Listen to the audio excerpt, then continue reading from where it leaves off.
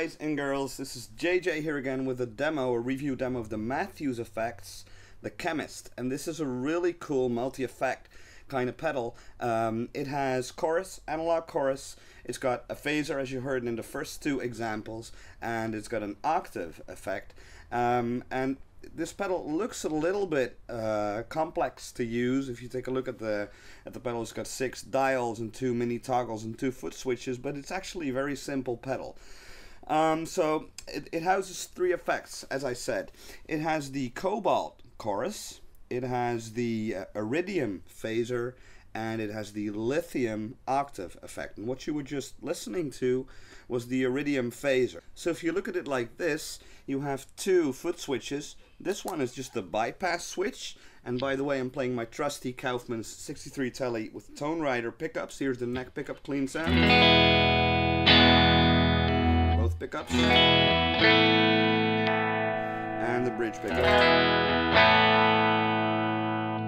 If I engage the pedal, I'm actually only using these 3 controls. They're labeled reaction, catalyst, and formula. And as I said, even the effects have elements, names. So it's a really cool pedal, design-wise too.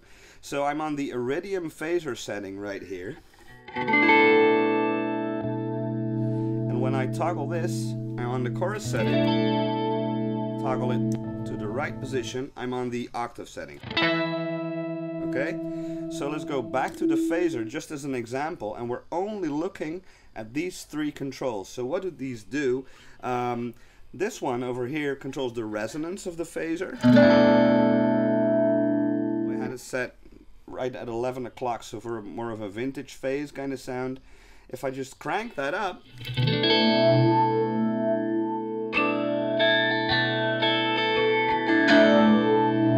the middle control, the catalyst control, controls the speed. So I can just crank that and it will sound like this. Which is kind of ridiculous, of course, but I'm sure somebody out there has a use for it. If you do, make a video and give me the heads up. I'd love to hear it. So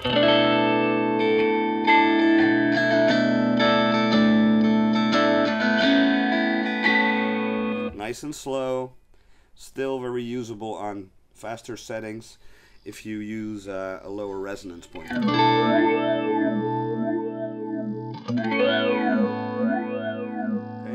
So what I did in the first 2 examples, I had this top row of controls set up for more of a vintage kind of phase sound, like you heard on the Have a Cigar kind of lick that I played. If I engage this foot switch, I'm actually going to the lower row of controls, which do exactly the same. They're also labeled reaction, catalyst, and formula. Still set to the phaser sound on both of these effect settings, but with more resonance. The difference would be this. So this is actually the bottom row of controls with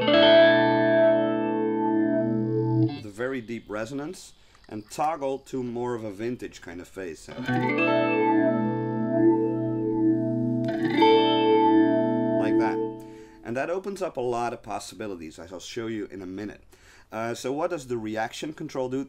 Regard this as a mix control. So I'm getting full affected signal when it's turned fully counterclockwise. So I'm actually adding more of the dry guitar when I turn this up. Okay, as I said, there's a cool use for this alternative foot switch. For example, if you want to mimic like a Leslie speaker effect. So let's just go to the cobalt chorus, set both of these to the center position, set it to cobalt, set the controls to 12 o'clock, all of them, and start tweaking. So right now, at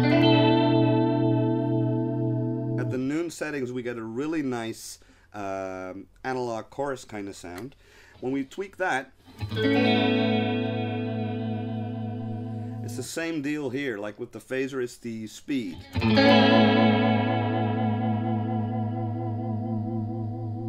Okay, and that's the depth. So this can make you feel a little bit queasy, and more so when we dial back the reaction. Virtually unusable unless you're Graham Coxon. If I turn up the reaction control, I'm getting more of the dry guitar mixed in. So it becomes a lot more usable. Nice rich analog chorus sound. So I like it about here. Maybe a little faster. Okay. So I'm just going to copy those settings on the lower row of controls. Exact same settings. When I toggle it, it sounds the same. But if I roll up the speed on this row of controls and then engage the foot switches, I'm going to get the same sound, only faster, which is what a Leslie speaker does, a rotating speaker. Of course, a chorus effect is something else than a Leslie speaker, but you can approximate that effect that is put to great use by many famous guitar players, so the speeding up and down of a Leslie effect.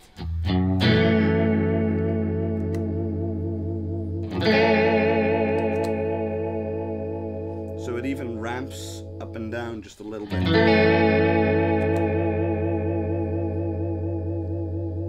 Alright, so you can play stuff like this.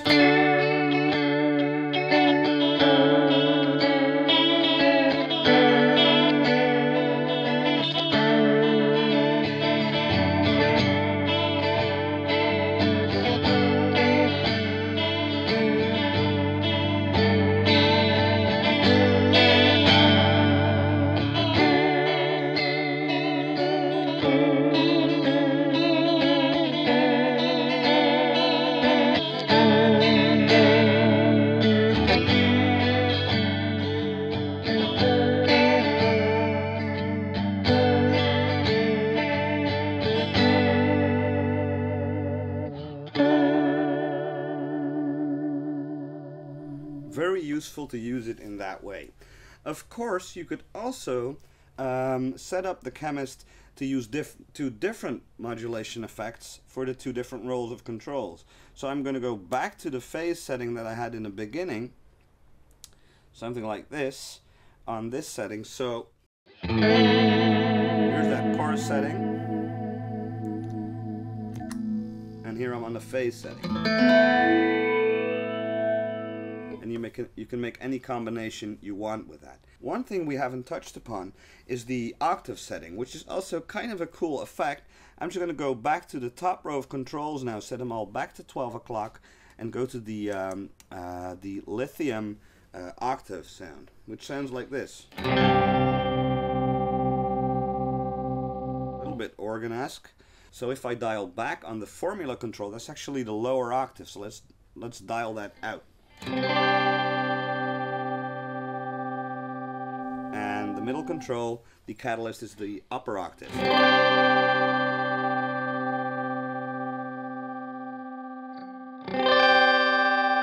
the reaction all the way down, that's full affected signal.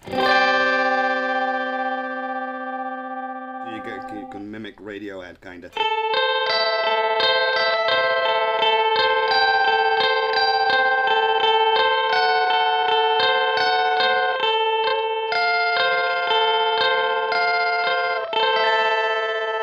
I think it sounds cooler when you dial in more of the clean guitar sound, dial back on the upper octave, simply leave off the lower octave for more of a 12-string kind of sound.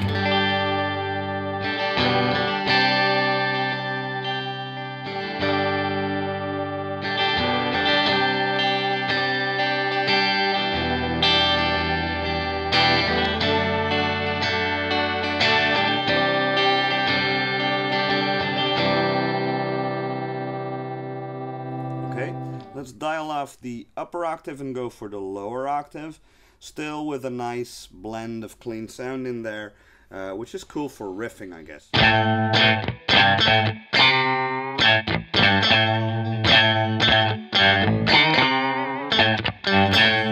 Okay, there's a little bit of lag in the signal, so it tracks well, but it's a little slow and saggy, which can be kind of cool. So as I said, I can just go back and forth between, for instance, my 12-string kind of sound, to